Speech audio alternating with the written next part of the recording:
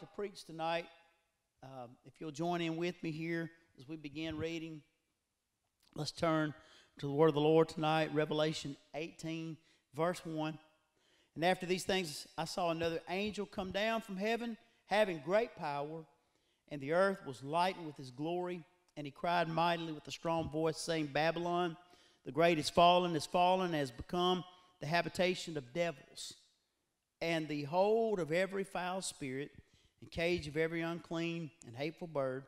For all nations have drunk of the wine of the wrath of her fornication, and the kings of the earth have committed fornication with her, and the merchants of the earth are waxed rich through the abundance of her delicacies.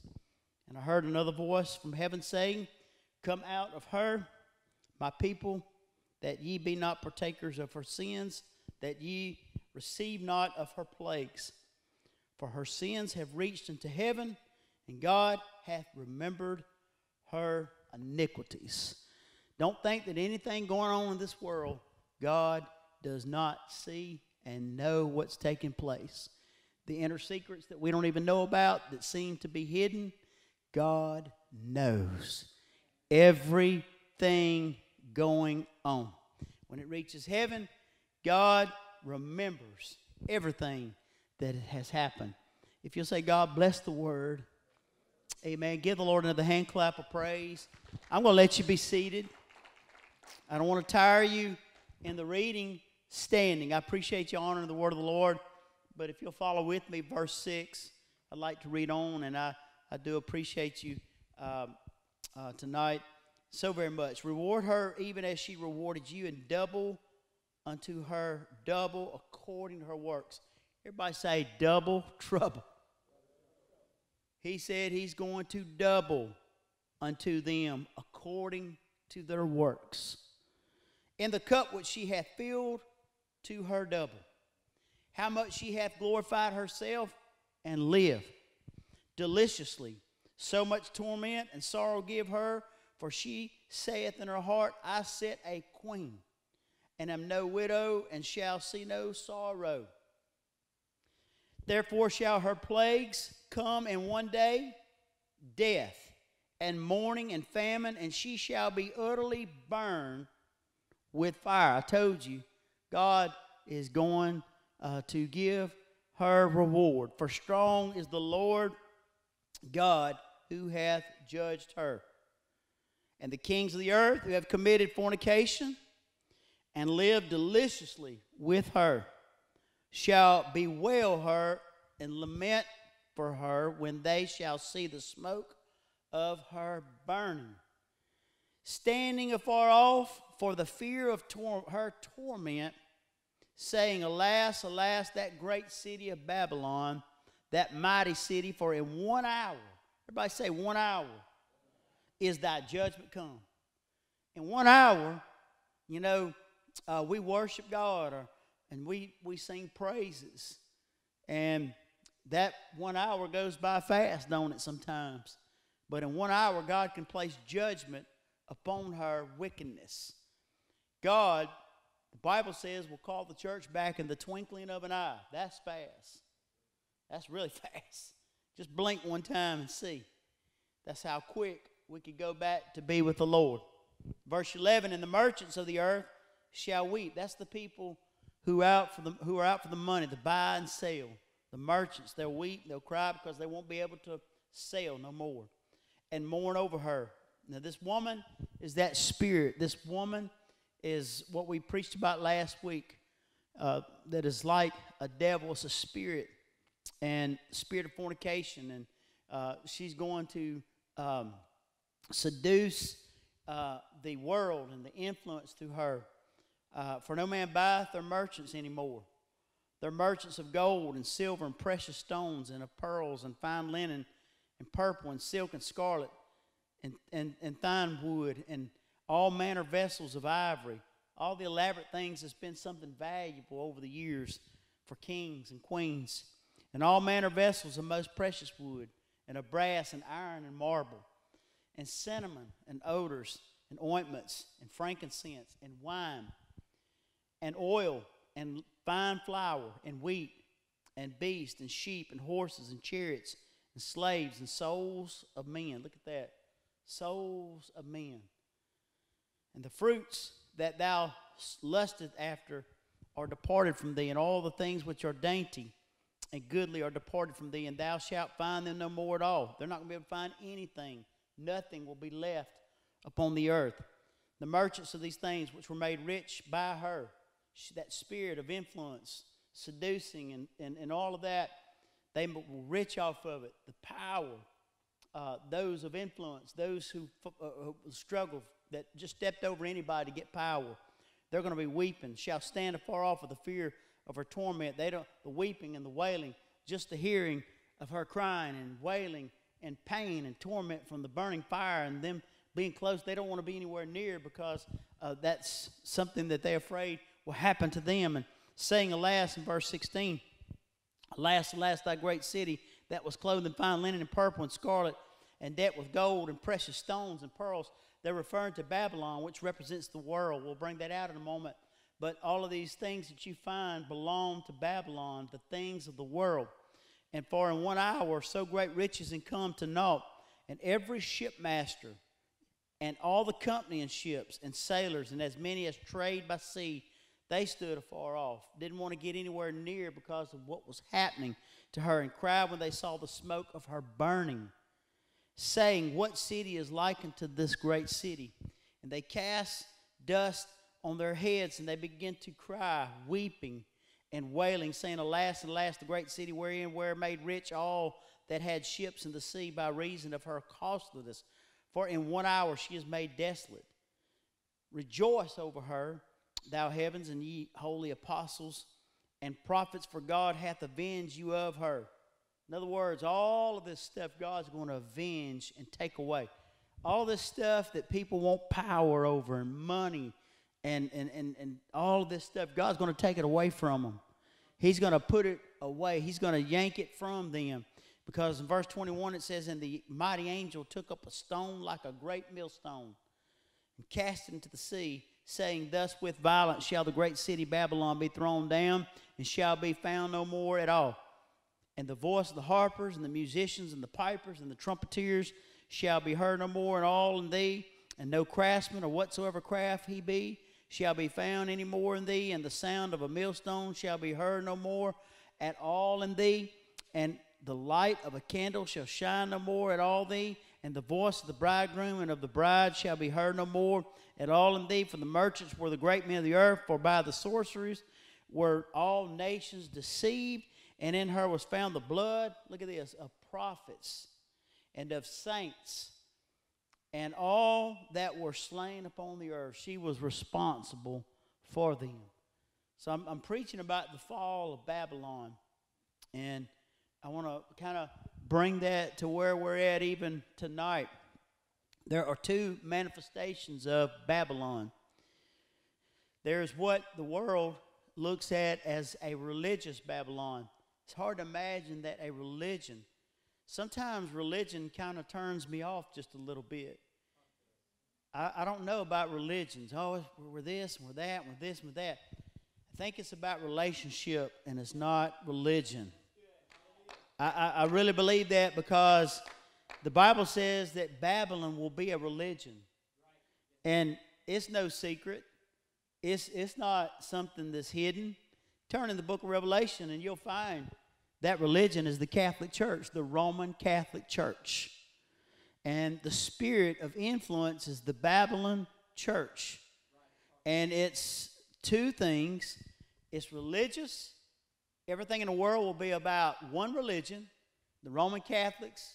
It will be about one man that will be overseer of the world.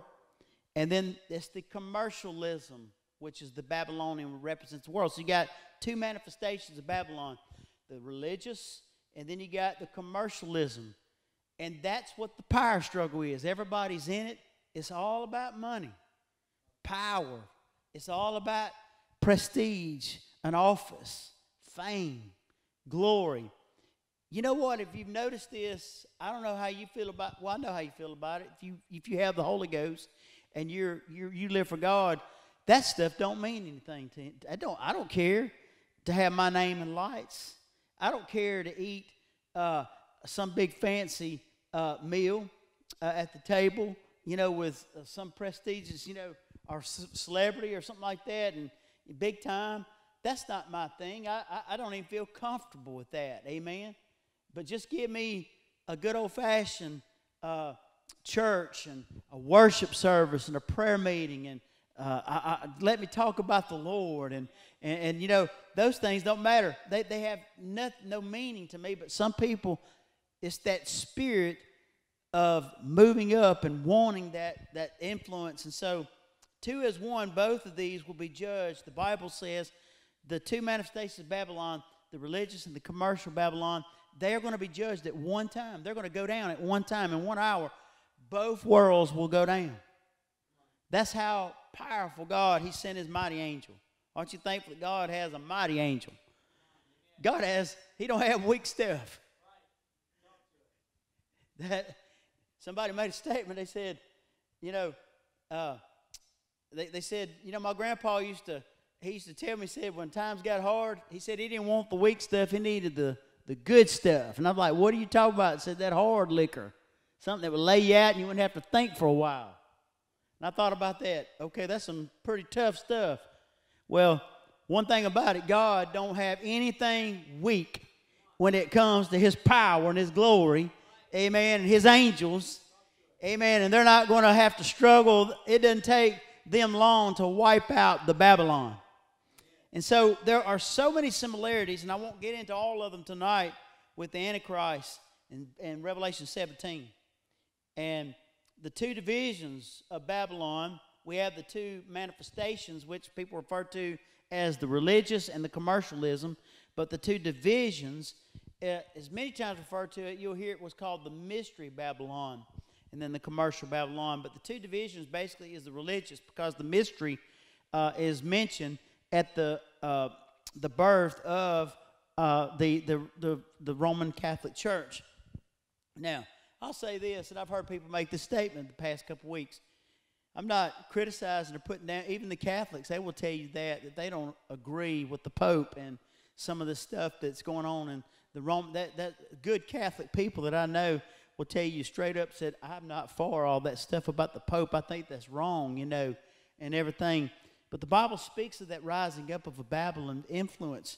Now, the mystery Babylon or the religious Babylon, there are symbols, and I'll give you these real quick. And the mystery or the religious Babylon, chapter 17, just a refresher of what we talked about last week. The symbol is the harlot woman, identified with Rome. That is Rome. That is her dwelling place. That is her power. The woman was a mother. Remember, she had daughters, so that meant there were more than one. There was an offspring of that, which were more spirits, guilty of religious abominations. All the abominations and corruptness that would go on with religion in the name of religion. People would do evil and things and then call it religion, or say that there's nothing wrong with it. That's an abomination. And that's what this is in chapter 17. You go back, all these fact checkers, they want to say, well, what's the fact about? That's the fact. Read chapter 17, and the abominations talk about these that go against. And so destroyed by political power that support her. Anybody that supports any evil, I don't care if they call themselves a Christian even today, if they support any evil, that's an abomination to God. Anybody that tries to preach behind a pulpit and wants to cover up sin, and they may get it over our heads and say, hey, look, I fooled you. You don't fool God. That's an abomination. Amen. That's what the Bible says. That's that spirit of Babylon. Now, the commercial Babylon, let's look at that. What's the symbolism there? The symbol is a great city. In the chapter 17, the symbolism is Rome. It refers to the great city, the world, a great city. And it's identified strictly, mainly commercial-wise, as ports. In the Bible, when it refers to ports, it's talking about your big cities. Have you noticed that most of your bigger cities that are mostly corrupt are on the seashore? Think about it. Well, New Orleans, New York, amen. California, look on the coast. Go in the world and you see some of these ports in Italy and some of these places like that. Some of the most corrupt. Jesus, even during his time, it was Jonah that disobeyed God. He said, I'm going to take a vacation. You know, you need to go to Nineveh. I'm not going. Those people are crazy. I'm not preaching revival in Nineveh. Them people kill me. So I'm going on vacation. Where'd he go? Jericho. And so anyway, it's where God got his attention. He found himself in the bottom of a well. And it was there that God got a hold of his life. And, you know, I really feel like maybe tonight, maybe that America deserves to be swallowed up and we're in the belly of a whale, but let us pray to get out and go do what God has called America to do. Amen. I just wonder if that's where we are sometimes. And we may have to deal with some stuff like, you know, we don't think about Brother Jonah here. It's like, that's seaweed. What is that nasty stuff he's digesting here? This is nasty. We'll have to put up with some stuff like this in America, but we may be praying, God, just get me out of this predicament. And no doubt he prayed. He prayed like he never prayed, and God, sent him on his way. But God can put us on course. I believe America can pray and praise our way out of this situation. Amen. But they were guilty of greed. Habitation was a great city. The marketplace, they were destroyed by God. They both intertwine. Both will always, in the end time, intertwine. Religion and worldliness will combine. Now, the true church, that's why I said, I don't know if we really ought to be called religion anymore. Because religion in the end time is intertwined with worldliness. If you got a relationship and you're called by the name of Jesus and you're brought out by the name of Jesus, you're not intertwined with the world. Amen. He said you're not of the world. Amen. Amen. We're separate. And so the breath and prophecy shouldn't surprise us when it talks about the coming of the Messiah. I want to show you something here. It's interesting. Think of what the Old Testament said about the first coming of the Messiah, the prophecy.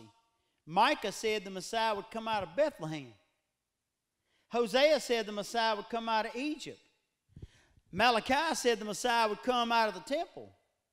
Zechariah said that Messiah would come out of Zion. Isaiah said that Messiah would come out of Galilee. Which one of these are true?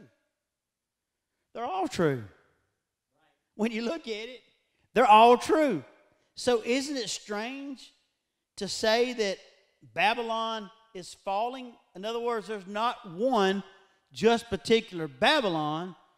The whole world is considered Babylon. Every city that is corrupt and not of God is considered a Babylon. So when you say Babylon is falling, oh, that's everywhere.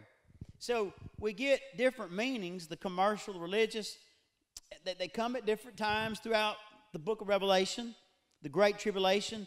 This passage is so much very similar to that of the ancient times, the doom regarding the wicked cities. Look, let me tell you, God don't put up with too much stuff too long. I was listening to somebody just last night. I turned them on, and they said, look, this thing could turn to Sodom real quick, and God's going to have enough. But he gives the opportunity to save his people. He always gives an opportunity. There's always an escape for God's people, people of the righteous. Well, God, what are we going to do? This is a mess. Get out of here. Don't look back. Amen. So when you look at that, God destroyed Sodom. John was caught up in the spirit by, go back and read the book of John, and even in Revelation, he was kind of caught in the spirit singing about these prophetic doom songs, kind of lyrics about the doom that was to come upon the earth in Babylon. And so Revelation 18 is a symbolic city. Now, some have thought it to be the future rebuilt of Babylon of the Euphrates River, where we think of Babylon in times past in the Middle East. Now it's just a desolate desert in the modern-day Iraq. Now, many years ago, a man by the name of Saddam Hussein was outspoken in his desire to resurrect. He said time and time again, you can go back and look, you can YouTube that, but he said, I'm going to resurrect Babylon. And that's really tough words to say right there. in all of its glory, because you're saying, I will bring back the evil, and that's how wicked he was. And so he obviously failed, because it's conceivable that a rebuilt Babylon would have to be a world economic, universal type center with the wealth of the world. Now, there are two things that bring this one world government into existence that you need to keep your eyes on. And I've already heard it, I don't know, maybe 50 times in the past, I don't know, probably, couple weeks. There are two key elements: oil and gold. That is the two things, oil and gold. The one thing that can cripple the world, that can cripple even our country, is the shutdown of oil. And already we've heard statements, well, we're going to get rid of the oil. Well, there's the start.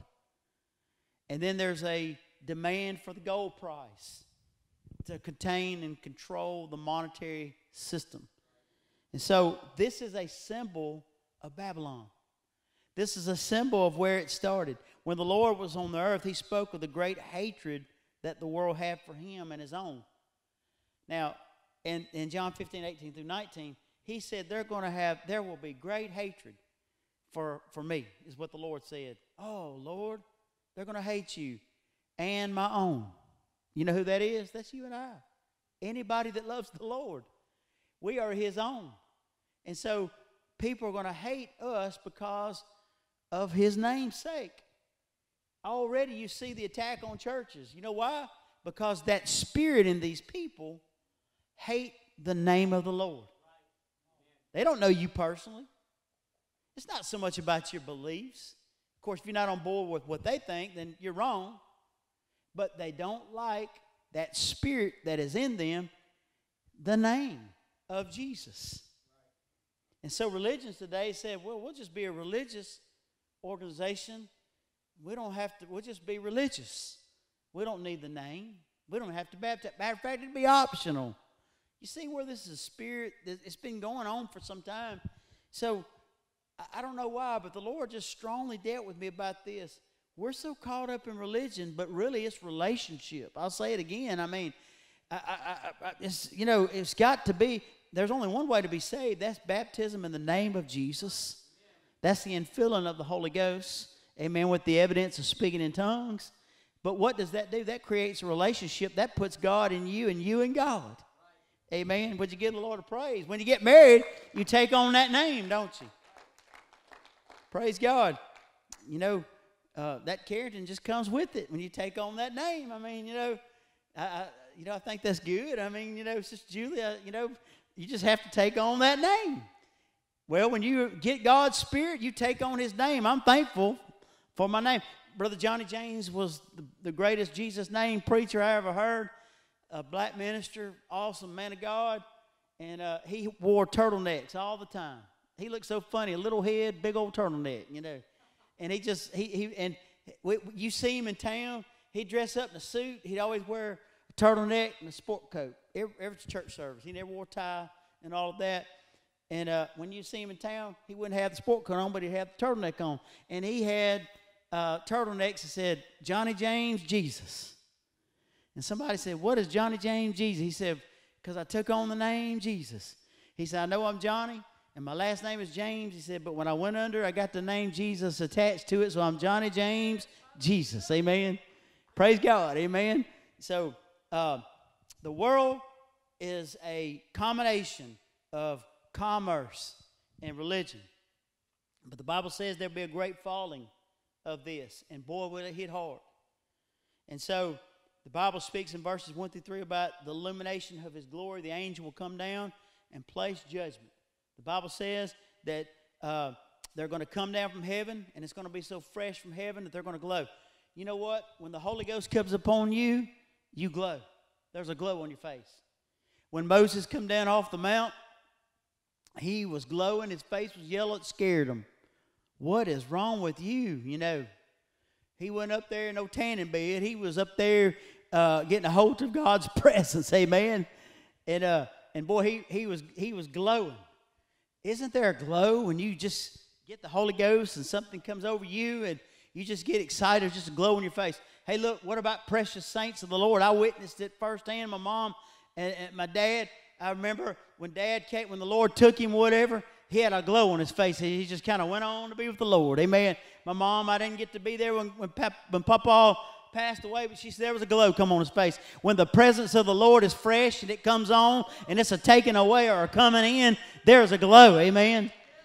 Amen. I'm not worried about the darkness that we're in. I'm just worried about, can I glow and be a light? Amen. And so they were fresh from the presence of God. Amen. Amen. My clicker's clicking. So I'm moving fast. The Babylon's going to fall. Everybody say, help me preach it. We'll get through. Babylon's going to fall. Babylon's going to fall. And so it speaks that she's living like a queen. Could I tell you the world's living like a queen tonight? They think they got everything, got all the answers, and they expect money in the bank, and they expect to keep on living the way they're living. And somebody said the other day, today they said, well, they said there's going to be some major changes. And she said, do we still get paid Friday? And they said, I hope so. You know, there's going to be some changes. Amen. But you know what? I believe there's fixing to be some spiritual changes. Now, I heard Brother Mangan speak. Brother Mangan had COVID about a week ago. Brother Mangan, Anthony Mangan, that pastors a big church there in Alexandria. And he had COVID, and he spoke. They were supposed to have the Bach conference this past week, and they canceled it because of COVID. And Brother Mangan gave a little short segment. I'll have to post it. It's really good, where he spoke. And he said, I'm going to tell you, the Lord has spoke to many, many preachers. He said, not just me, to Brother Mangan, but many preachers. And said, God said, I'm about to pour out my spirit. Ooh, everybody's talking about that. That's the end time. That is the spirit of that Joel prophesied, end time revival. He said, no, it's not just the spirit of the Holy Ghost, but God's about to pour out. When he pours out something on you, he's going to pour out something that's going to give us supernatural power and authority to deal with some things. And let me tell you something, with the things we're facing in this world today, we need that kind of stuff. We got to have that. We got to have it, I mean, we got to have that stuff to get through this life. Well, Brother David, how do I have it? I need a dose of that. Is there a vaccine for it? No, there's not a vaccine for that. Amen. But a good old-fashioned prayer meeting, a good old Holy Ghost infilling again, a good old get in the Word. Somebody needs to get baptized in the Word again. Somebody needs to get up 2 o'clock. Brother David, I got to work the next day. I know, but a sacrifice, obedience is better than sacrifice. I challenge you. I'll do what my dad used to say. I'll dare you. Well, I tell you what, I'll double dog dare you to get up 2 o'clock one morning and just pray for authority and some direction and some power in your life. It's going to take some of this kind of stuff to help us get through some of the things that we're facing. Amen. 2 Corinthians 6 and 17 says, wherefore come out from among them and be ye separate. Let me tell you something. The Lord dealt with me about this. If ever there was a time to be different from everybody else, it's now. God said, come out from among them. Amen, saith the Lord. And then he goes on. We got that up there? Yeah, we do. Thank you, Brother Ryan. And touch not the unclean thing. Leave this junk alone. Hear me. I think it's time to church. Let's get rid of the dirty movies. Let's get rid of the junk on the internet. Let's don't listen to some of those ugly music that's got filth and language. Let's be careful. I'm preaching here. We better be careful. It said get away from some unclean things, because he said if you do, he said I will receive you. Now that's two things right there. You go back to be with the Lord. But the other thing too is he said, I'll listen to what you got going on down there on that earth. I believe that. I think it's time, if I could preach a message and everybody could hear this phrase in the world, would they please hear, come out from among them. Who is them? Anything that's not of this book. and is lifting up the name of Jesus. I'm sorry, but I don't cuss, I don't fuss, and I don't run somebody down, and I don't smoke, and I don't drink, and then turn around and say a little prayer with everybody and say, well, this is what Jesus would do. No, he said, come out from among them and be ye separate. I'm not going to be like everybody else. And I'm thankful to be a part of a church that's not like everybody else. Amen. Saith the Lord, touch not the unclean thing, and I will receive you. Boy, that has hit me hard this week. God, I want you to receive me. I want you to welcome me. Praise God. He said, if not, you're going to share the sins that Babylon, when they fall, like her. You are going to fall, and her sins who've reached heaven, I'm going to double. It's going to be double trouble. And I can show you several scriptures. I won't do it tonight. But did you know people that persecute the saints of God? Hear me now. People that want to persecute or commit evil and do things to the church or the saints of God, the Bible says that they will be burned double in hell. Oh, I don't believe that. Hell's just hell. No, it's not. If the Bible says that it's going to be worse and it's going to be double, and she's getting double trouble right here just for doing what she did against the church, that's just the word. We don't need the world. He said, alas, that great city, which had ships, that had merchants. Look, everything's about Amazon. Everything's about wealth. Everything's about gas, petroleum, oil, music industry. Everything is about just sports. But that's going to come tumbling down because God said that's not of me. Amen. Would you stand? The commercial, the religious. He said the mighty angel took up a stone like a great millstone. Do y'all know what a millstone is? Anybody ever heard the story about millstones? That's how they would execute somebody in the Bible, or somebody did something wrong, especially in warfare. They would tie a huge millstone around their neck, and guess what they do? They'd throw them in the water, and it would break their neck, and they would sink to the bottom of the water. The devil, wonder how many people he's got the stone around their neck just trying to push them to the edge. But the mighty angel said, I took up a stone, and I reversed it, and I threw it into the sea. In other words, I took it off.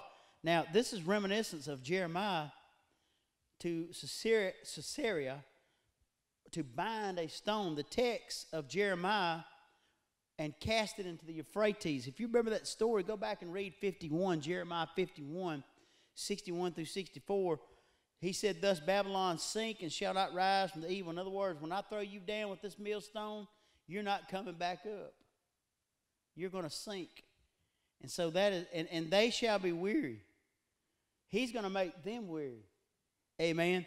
And so, anyway, I want to read that one scripture that talks about the church. Matthew 18:16. But whosoever shall offend one of these little ones, that's Matthew 18:6, which believe in me, if you offend my little one, you offend my people. It were better for him that a millstone were hanged about his neck, and that he were drowned in the depth of the sea. In other words, that's how God feels about you. If you're going to mess with one of my children or my people or one of my little ones, he referred to the little ones as his flock, the sheep of his pasture. Hey, isn't that good news? Amen. Don't you mess with them. I got something for you. Okay? I got something out there. You know. And so she led them into sin, but she was escorted to her doom. Amen. The fall of Babylon. Now, what does this mean? Is the blood of the prophets and the saints and all of that were slain on the earth were avenged for the name of the Lord. So where are we at tonight? We're at the place where the world is being built up. The the religious world government, the monetary, everything's trying to build to a point to where it can be all controlled. You know why? Oh, and make everything. You hear that story about the reason we need a one world government, we need one world money. It just makes things easier. You can do it here. If you go over to Japan or if you go over to Israel, man, you can just, nuh-uh. It's not about making things easy. You know what it's about? Controlling you. If you do this, then I can do that. If you know, already look at what's happening in our world today. They're doing everything they can to try to control us. Amen. And so God, he's saying, come out from among. I'm for anything of convenience. Technology. I like technology, convenience.